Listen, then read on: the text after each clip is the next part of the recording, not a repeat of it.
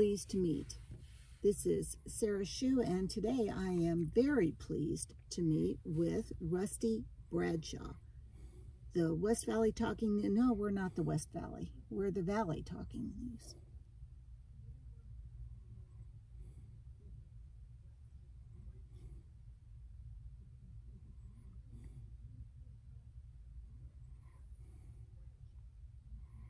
The Valley Talking News and KRUV Radio Sun enjoy bringing people into your home by means of our audio connection, especially this program.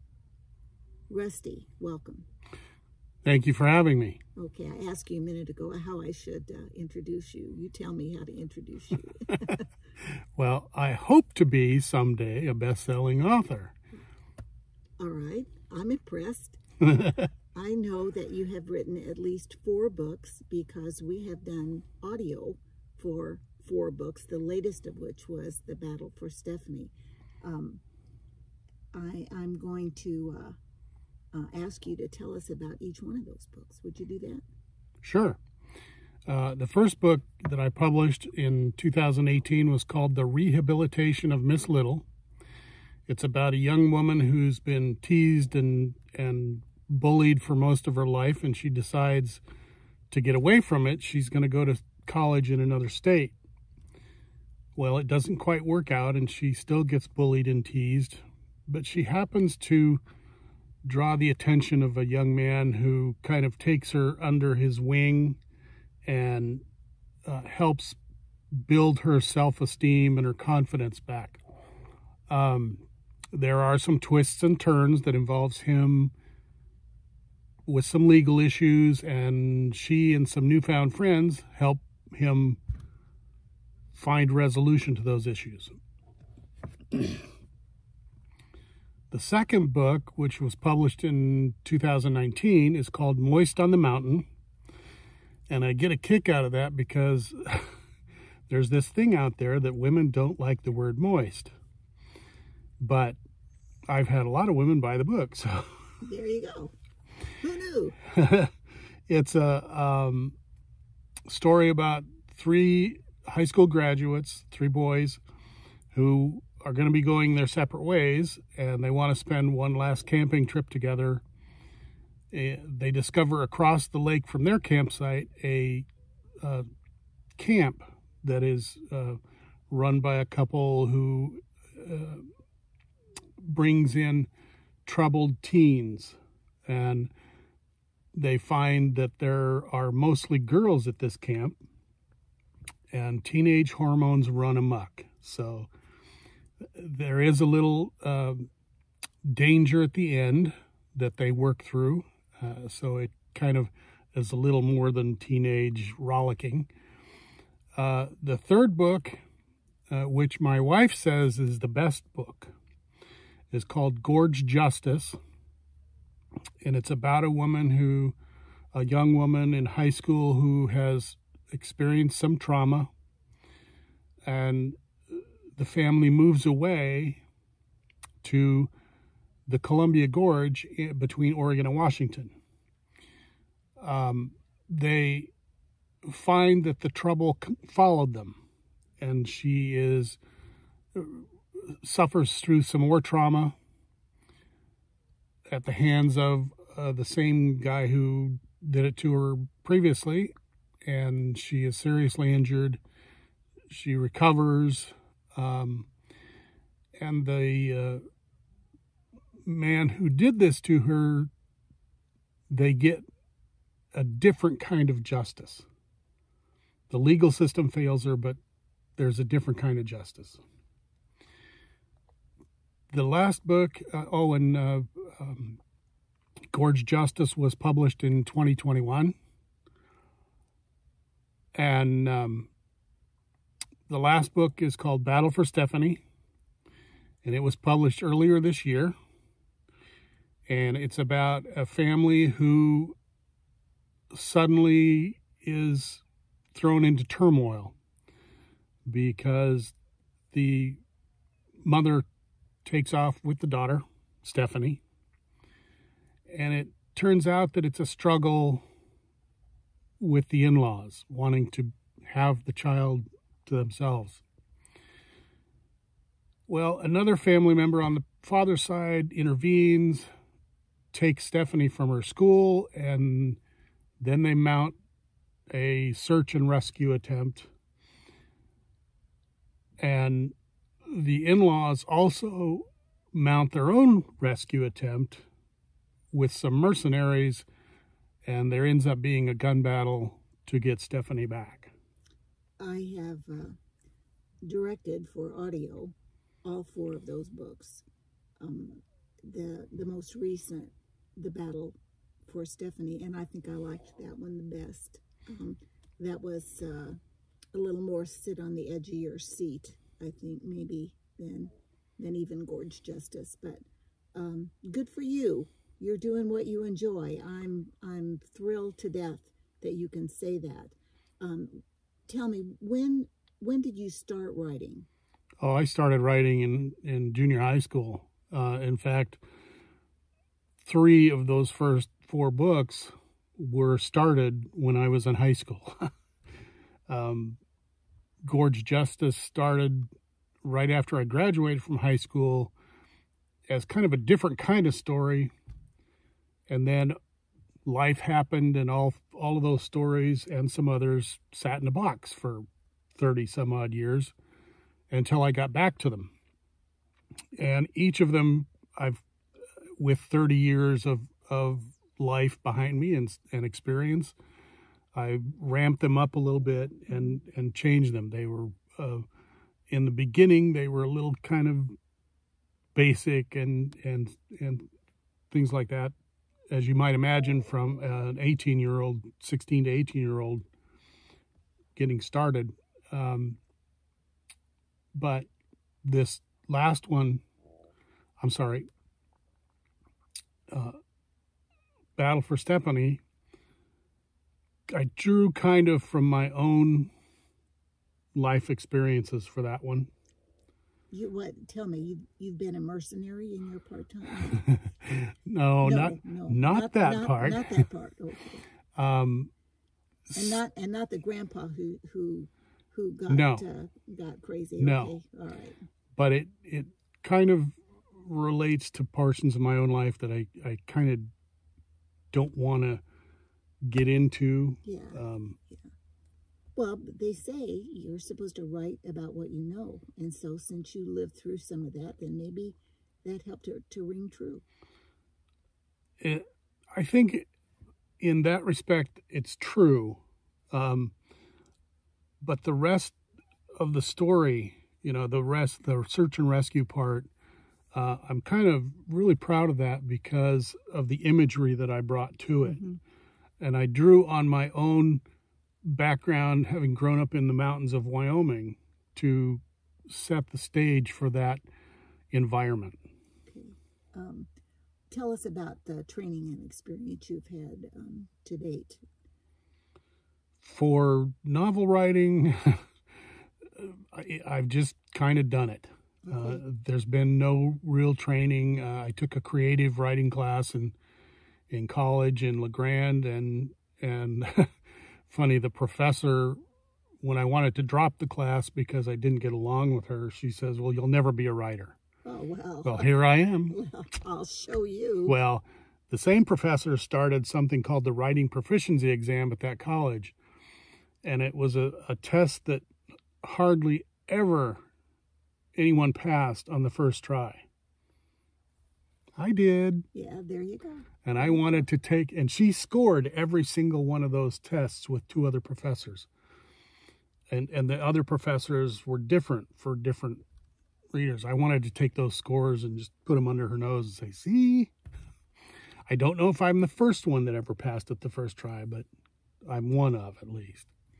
What are you doing now? I know that until recently you had been working really hard for independent news media. Now you're writing.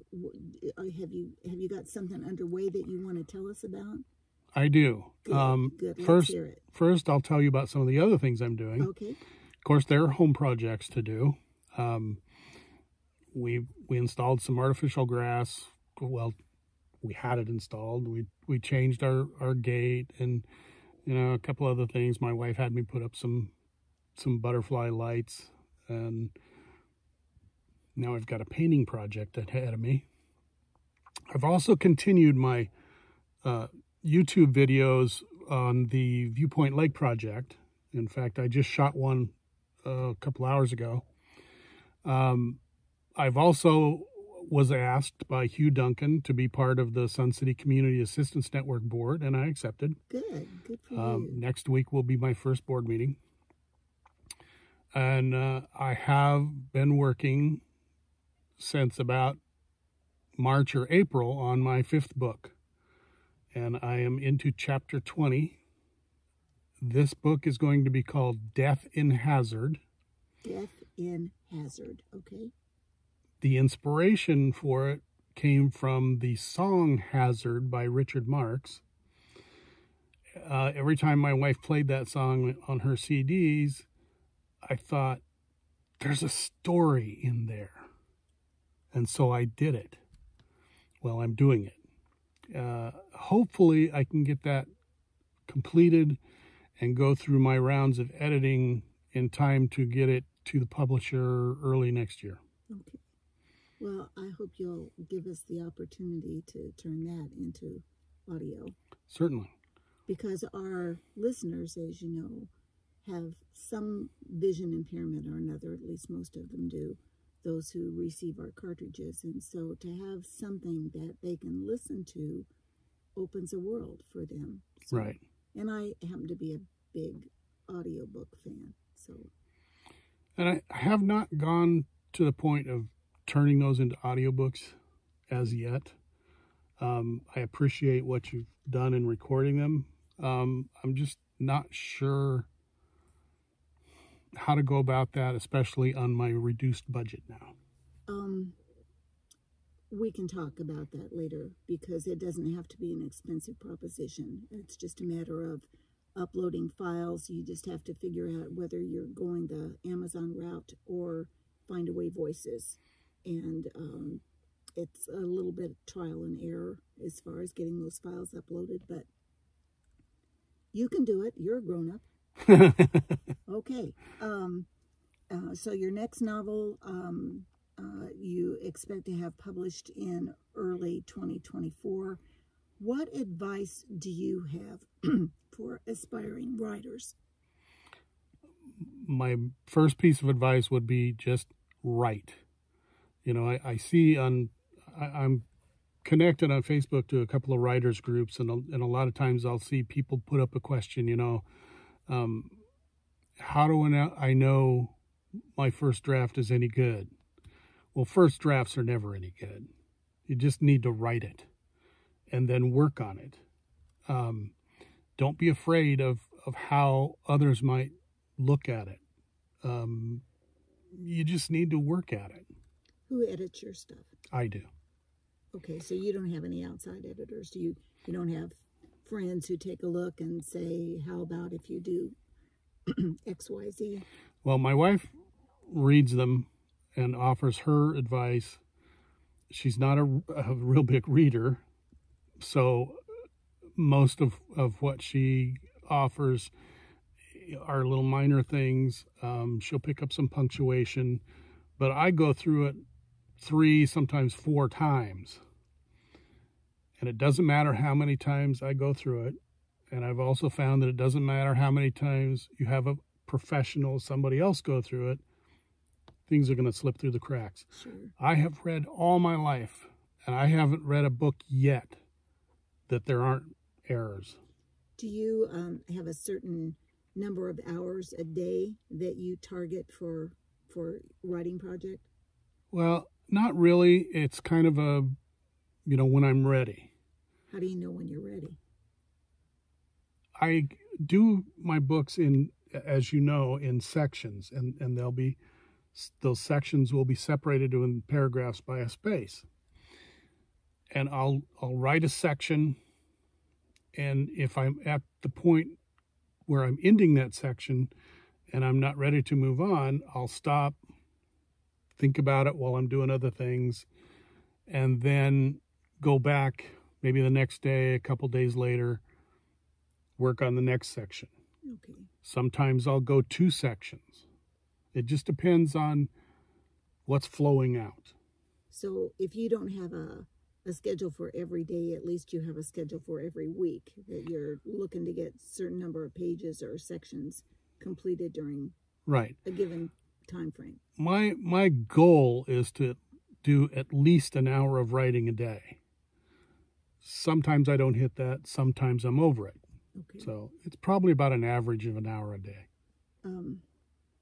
What besides your new responsibility with the board and your writing responsibilities, what else is keeping you out of trouble? Out of trouble? I don't know if I can say I'm out of trouble, but I still have a lot of friends and connections in Sun City. So I'm up here at least once or twice a week. You know, early this morning I was at the posse meeting just to be there, and they happened to be getting some certificates and stuff from dignitaries. So I videotaped that for my YouTube channel. I don't know if there's much of anything else that draws me up here, but I like to come back and see people from time to time. Do you and your wife, do you enjoy traveling? My wife is not a big road trip person. I am. So it's kind of whenever I can get her in the mood. Last year, in the spring, we went on the western portion of Route 66. Oh, fun. And then in October, we went on the eastern portion. Oh, I'm sorry. In October of last year, we went on the western portion, and this spring, we went on the eastern portion. Time is now fluid for me. Sometimes I don't even know what day it is. Yeah, well, join the club. As you get older, you'll see that more and more often. What didn't I ask you that I should have? Well, now's your chance. Just picture a huge listening audience out there with bated breath, waiting for whatever you have to say. What do you want to say? Well, I do want to say that I very much enjoyed my time working full-time in Sun City. The people were very friendly and very cooperative.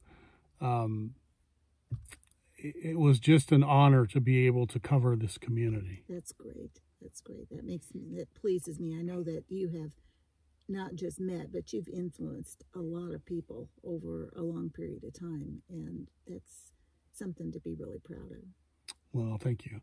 I also wanted to say that my wife and I spend one night a week in Sun City at Men's Club Bingo. Do you know my friend Mike Wilbur? He's one of the Men's Club guys. Which one is Mike?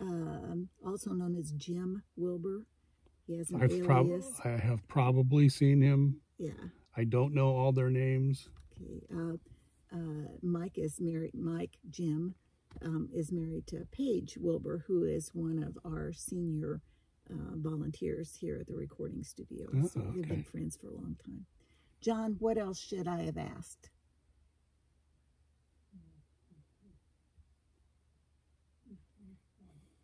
Anything you can think of?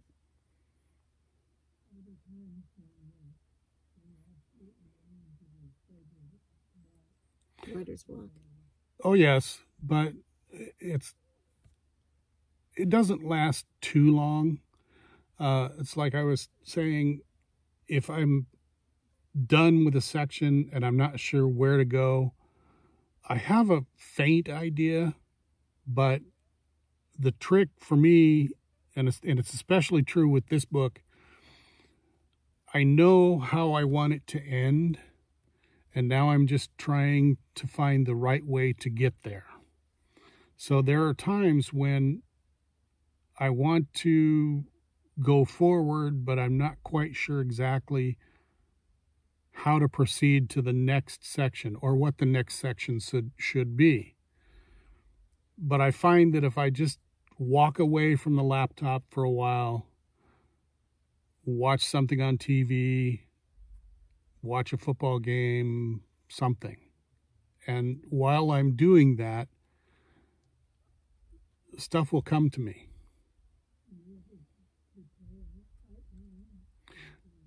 Never. Nothing on paper. It's all up here in my head.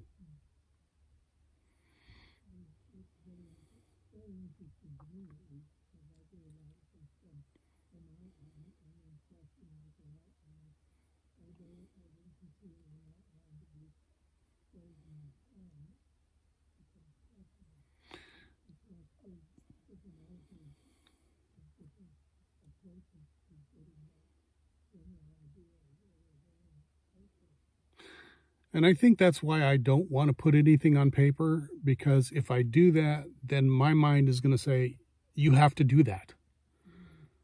But if I keep it in my head, this way you have a then more it's more flexible, and I can go off on another branch if I want to, and then come back, or completely go off on another tangent.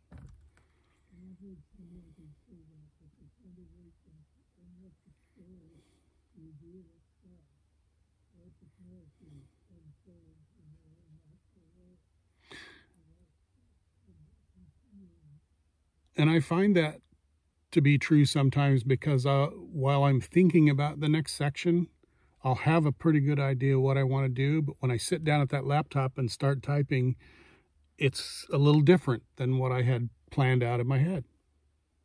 Okay. Today, once again, we've done it. We have brought you as a guest with your story, and you have been pleased to meet Rusty Bradshaw, and we've been pleased to meet too.